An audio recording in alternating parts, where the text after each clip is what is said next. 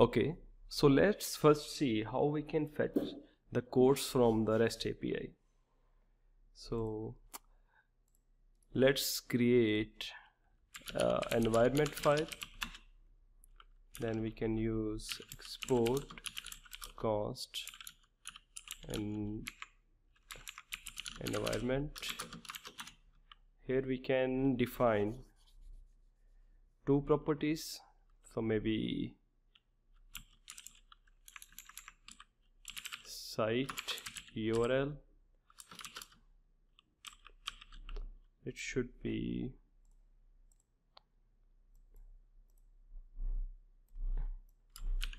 this one, and then course URL,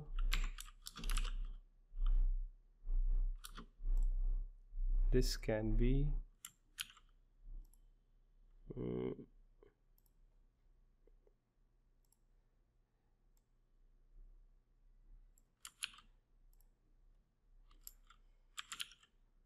this one. Actually we don't need course here, so we can do it like this. And we can also use one for JWT URL, maybe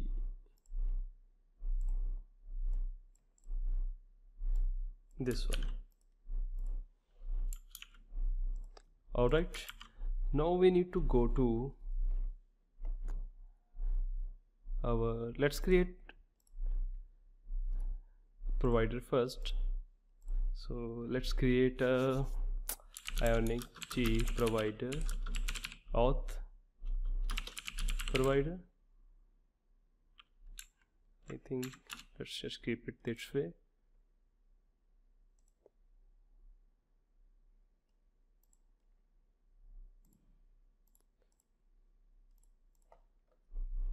And second one can be course provider. Okay,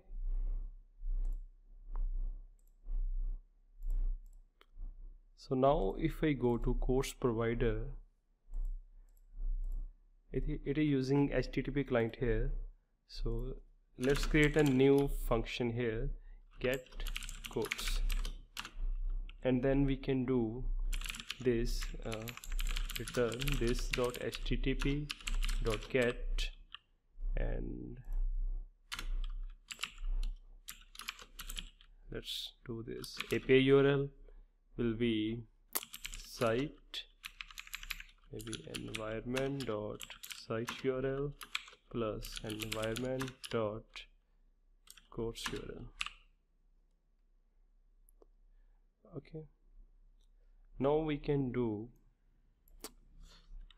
API URL, and then in our course page we can do private course provider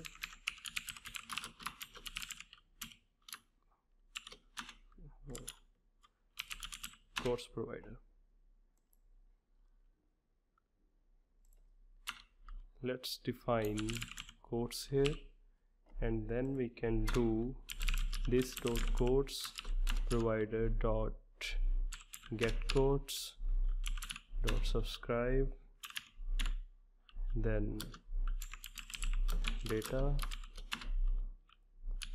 console.log data. So now if we go to course page, okay, so we can see no provider for course provider. So first we need to add it into the app module. Oh,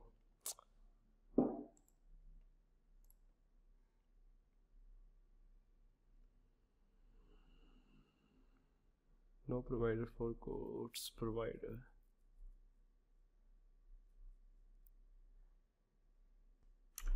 I think we need to restart the server. So let's first add import for HTTP client module, then we will restart the server.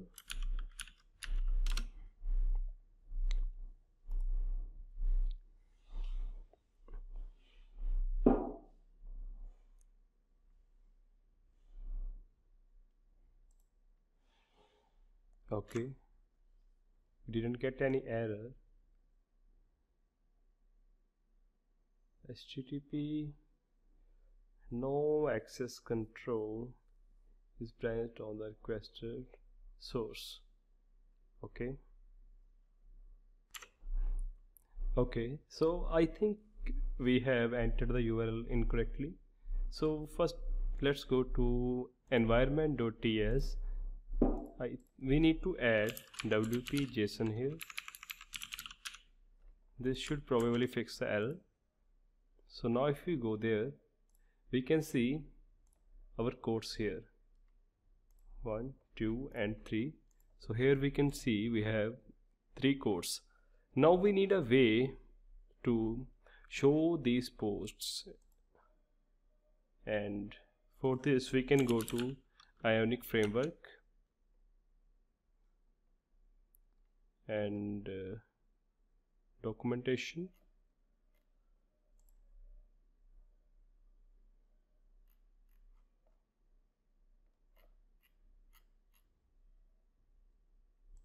In the UI components, we can see which one we want to use. So if we look at cards, maybe we can use this. Let's use lists here. So if we copy this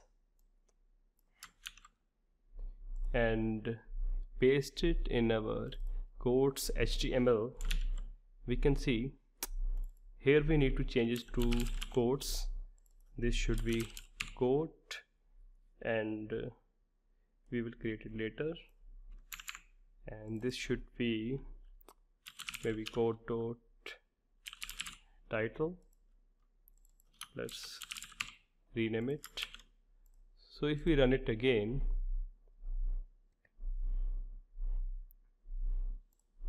I think codes. Alright, first we need to assign this data. This dot codes equal to data. So now if we run this, we can see the codes here. Actually this is showing the object. So what we need to do is data dot title dot rendered. We need to use dot rendered property, and we can use rendered. So now if we run this, we can see live and no title. Let's add a title here, second. So now if we again run this, we can see the 3 codes. Alright, now we need a way to click on a post and see the detailed codes. So what we can do is we can make use of our codes detail page. So we can, let's create a method, click on show code detail, and let's pass code here.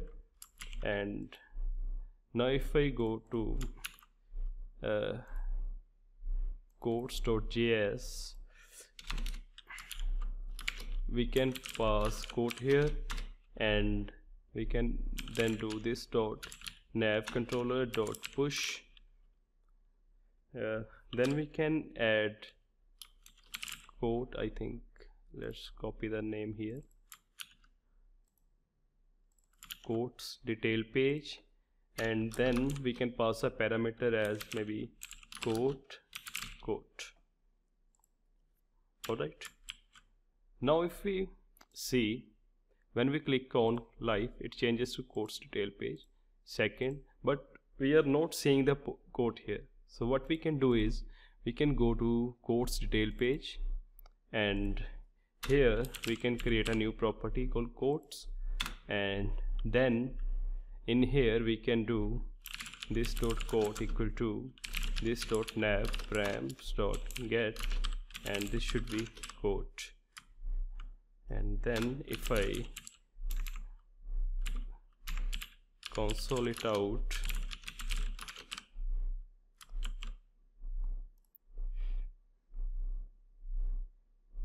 it should show the single quote.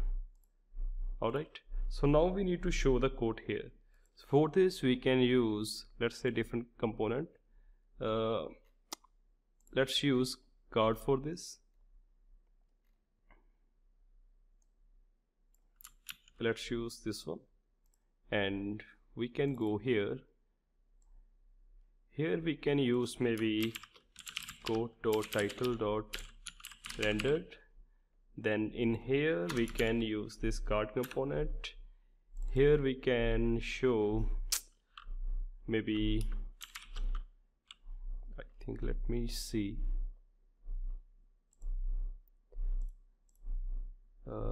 writer, and we need quote. Okay, so we can use quote.writer here, and in here we can use quote.quote.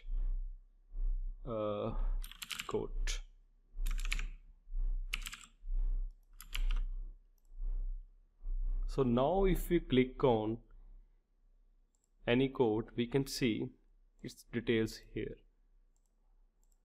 Alright, so now if we add new one from the admin panel, let's say